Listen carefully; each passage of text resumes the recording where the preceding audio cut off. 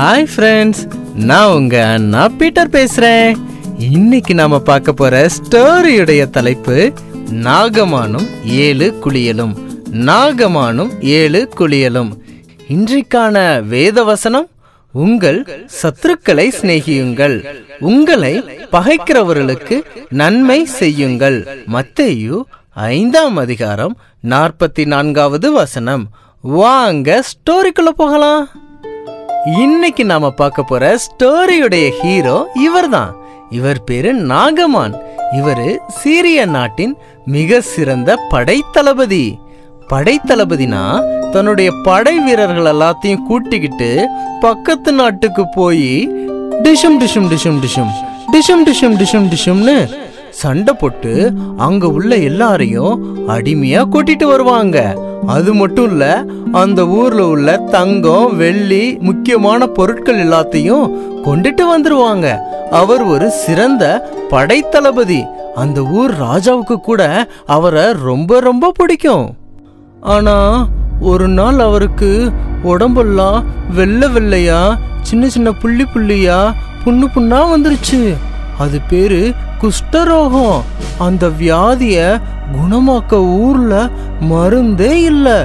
எந்த டாக்டராலையும் குணப்படுத்தவும் முடியாது, சுகப்படுத்தவும் முடியாது. அவர் முகமே வாடி போயிட்டாரு, சோகமாயிட்டாரு. ஆனா நாகமான் வீட்டுல ஒரு குட்டி பொண்ணு, சின்ன பொண்ணு, அழகான நல்ல பொண்ணு இருந்தாங்க. அவங்க எப்படி நாகமான் வீட்டுக்கு வந்தாங்கன்னு தெரியுமா ஃப்ரெண்ட்ஸ்? நாகமான் ஒரு முறை தன்னுடைய படை வீரர்கள் எல்லாரையும் கூட்டிக்கிட்டு இஸ்ரவேல்ங்கிற நாட்டுக்கு போனாங்க. அங்க போய் டிஷும் டிஷும் போட்டுக்கிட்டு இருக்கும்போது அங்க உள்ள அநேக பெரியவங்களையும் சின்ன பிள்ளைங்களையும் அடிமையா தன்னுடைய நாட்டுக்கு கூட்டிட்டு வந்தாங்க. அப்படி கூட்டிட்டு வந்த சின்ன பிள்ளைங்கள்ல ஒரு சின்ன பொண்ணு தான் இந்த சின்ன பொண்ணு, அழகான நல்ல பொண்ணு. அந்த குட்டி பொண்ணு தன்னுடைய அம்மா அப்பாவெல்லாம் பிரிஞ்சுட்டாங்க. அவங்களுக்கு பிடிச்ச சாப்பாடு கூட கிடைக்குமான்னு தெரியல. இந்த பொண்ணை தன்னுடைய வீட்டு வேலைக்காக நாகமான் வச்சுக்கிட்டாங்க. ஃப்ரெண்ட்ஸ், நம்மளை யாராவது அடித்தாலோ, நம்மளை யாராவது அடிமையாக கூட்டிகிட்டு வந்தாலோ அவங்க நமக்கு ஃப்ரெண்டு கிடையாதுல்ல, அவங்க நமக்கு எனிமி தானே. ஆனால் தன்னுடைய எனிமியான, எதிரியான எஜமான் நாகமானுக்கு இந்த குட்டி பொண்ணு ஒரு உதவி செஞ்சாங்க ஃப்ரெண்ட்ஸ். என்ன உதவின்னு பார்க்கலாமா? அந்த குட்டி பொண்ணு தன்னுடைய எஜமான் நாகமானின் மனைவிட்ட போய், எங்க ஊரு இஸ்ரவேல் நாட்டுல எலிசா தாத்தான்னு ஒருத்தவங்க இருக்காங்க. அவங்க ஏசப்பா சொல் பேச்சு கேக்குற நல்ல தாத்தா. அந்த தாத்தாட்ட போனா இந்த குஷ்டரோகம் நிச்சயமா சுகமாகும், நிச்சயமா குணமாகும். அவரால குணப்படுத்த முடியாத நோயே கிடையாது. நீங்க எஜமான அங்க போக சொல்லுங்க அப்படின்னு நல்லது செஞ்சாங்க ஃப்ரெண்ட்ஸ். நாகமான எலிசா தாத்தாவை போய் பார்க்க சொல்லி அவங்க மனைவி சொன்னாங்க. நாகமான் யோசிக்க ஆரம்பிச்சாரு. எந்த மருந்தும் நம்மளை குணப்படுத்தல, எந்த டாக்டரும் நம்மளை சுகப்படுத்தல. கடைசியா எலிசா தாத்தாவையாவது போய் பார்ப்போம் அப்படின்னு சொல்லி தன்னுடைய படை வீரர்கள் எல்லாரையும் கூட்டிட்டு டொக்கடி டொக்கடி டொக்கடி டொக்கடி டொக்கடி டொக்கடி டொக்கடி டொக்கடி டொக்கடி டொக்கடி டொக்கடி டொக்கடின்னு குதிரையில ஏறி சவாரி செஞ்சு போனாங்க. அங்க குதிரை வண்டியில தங்கம், வெள்ளி, புது புது ட்ரெஸ் எல்லாம் இருந்துச்சு. எதுக்கு அப்படின்னா, எலிசா தாத்தா குணப்படுத்திட்டா எலிசா தாத்தாவுக்கு கிஃப்ட் கொடுத்துடலான்னு இவங்க எல்லாரும் டிராவல் பண்ணி போனாங்க. கடைசியில நாகமான் எலிசா தாத்தா வீட்டுக்கே வந்துட்டாரு.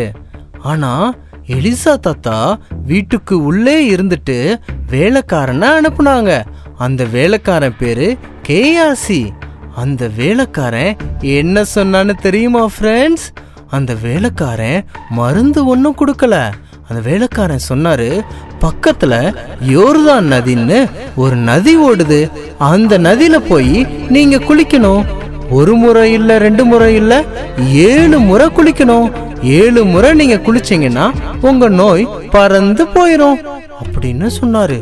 இத கேட்ட உடனே நாகமானுக்கு கெட்ட கோபம் வந்துருச்சு. பல்லெல்லாம் கடிக்க ஆரம்பிச்சிட்டாரு.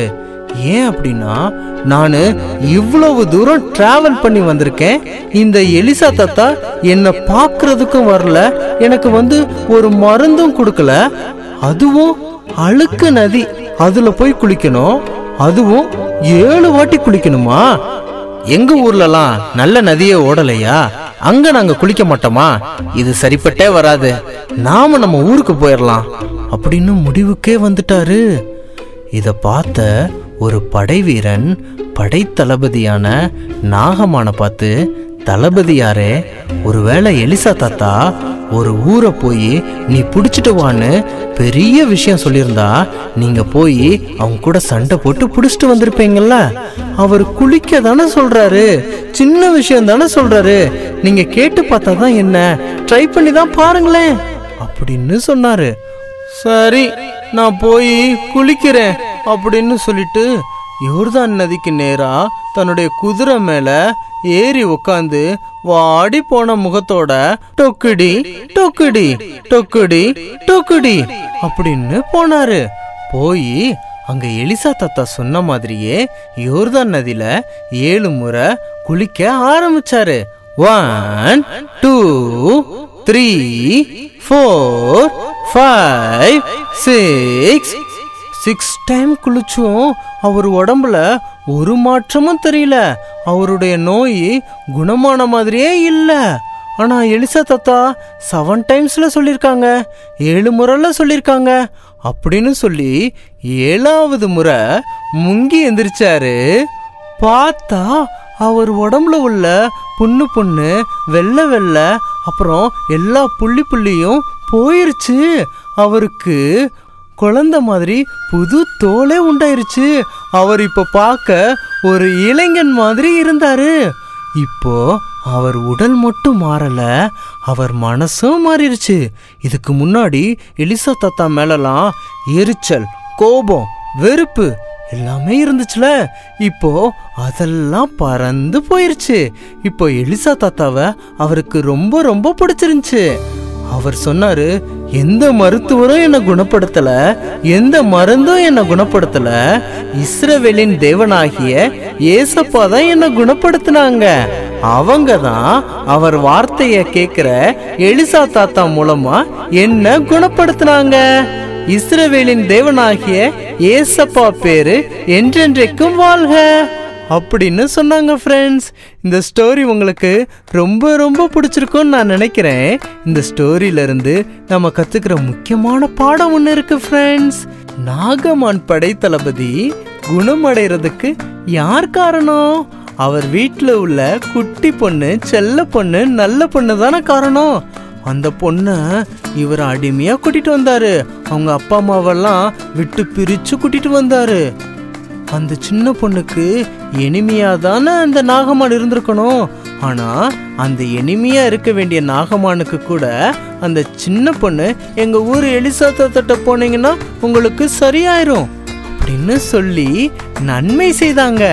நாமளும் நம்மளுடைய எனிமீஸ்க்கு, நம்மளை பிடிக்காதவங்களுக்கு நல்லது செய்யணும் ஃப்ரெண்ட்ஸ். நீங்களும் இந்த குட்டி பொண்ணு, செல்ல பொண்ணு மாதிரி எல்லாருக்கும் நன்மை செய்வீங்கன்னு நான் நம்புறேன்.